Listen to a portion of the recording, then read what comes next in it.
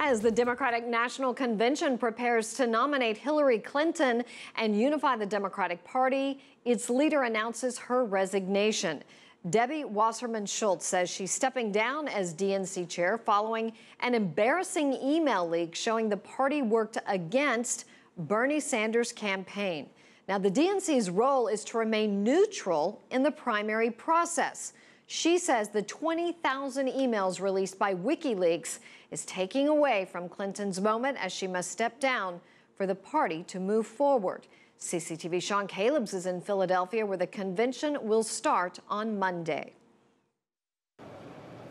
The stage is set here in Philadelphia for the 2016 Democratic National Convention. Behind me, you can see the stage where the speakers will, of course, be front and center beginning on Monday. And the various areas where the delegates will fan out across the arena have also been spelled out.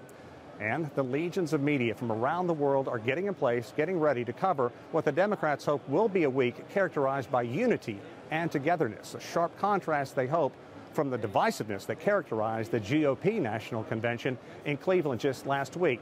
However, off to a rough start today. There were a number of supporters who marched in downtown Philadelphia, critical of what they say is a platform by the DNC that is not progressive enough. Specifically, they're frustrated with fracking. They want to stop the controversial method of squeezing more oil out of the earth and want the Democrats to focus on clean energy.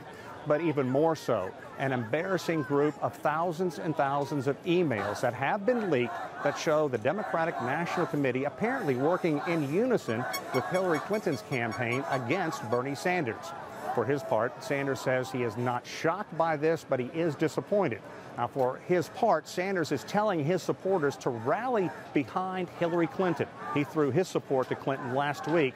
He says that his supporters should really focus their attention on defeating Donald Trump.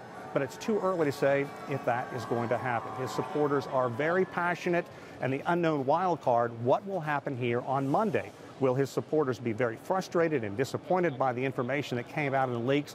Will they hold protests and demonstrations? And will that threaten the unity here at the 2016 convention? Or will they be able to somehow bring them into the fold, patch things up, and move on without a huge disruption? Sean Callebs, CCTV in Philadelphia.